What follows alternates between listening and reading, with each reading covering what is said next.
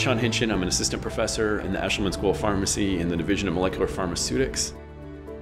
We work on glioblastoma, or GBM. It's the most common primary brain tumor, but also one of the deadliest forms of cancer. The current standards of care actually were developed about 30 years ago in the mid-80s, but it's just really not effective. It only gives patients about a year to survive. We really need some new, innovative, and outside-the-box technologies to come at this thing because standard therapies are not going to work for this.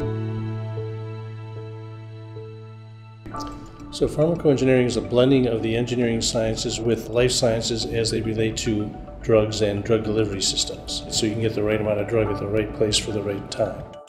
The promise of pharmacoengineering is more effective therapy and much more efficient treatment of disease states.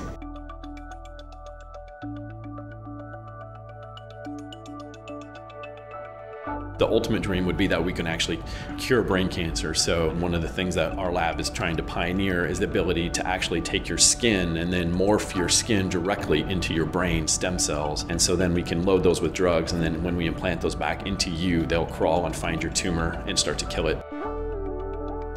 We realized we needed a scaffold, we needed an engineering technology to let us do that.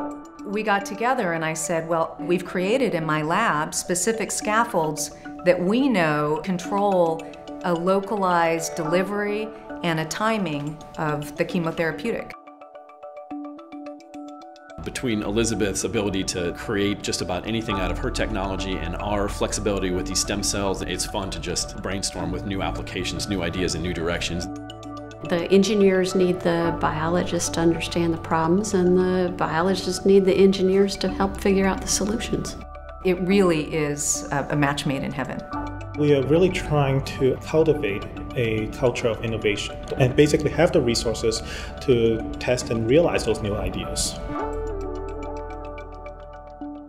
The ROI funding gives us that extra boost to try some higher risk, high reward things. Whether it's through licensing to other companies or entrepreneurial endeavors and startups, the IP component is really critical and very important to our research.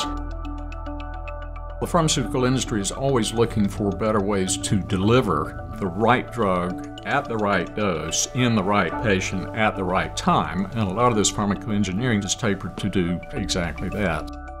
Having an industry partner or creating our own company could really help position ourselves as the nation's leader in this particular area. We expect to be a beacon for people who are looking for pharmacoengineers. So either you're looking to hire our graduates or you're looking to establish a company here. You'll know you'll have a community of people who are focused on this effort. We can put hand over heart and say, okay, this stuff originated in North Carolina. We own this. This should be a priority area for funding in our state. At the end of the day, the innovation is exciting, but if we could actually start to treat patients and change the standard of care and solve some of these medical needs, that's incredibly rewarding.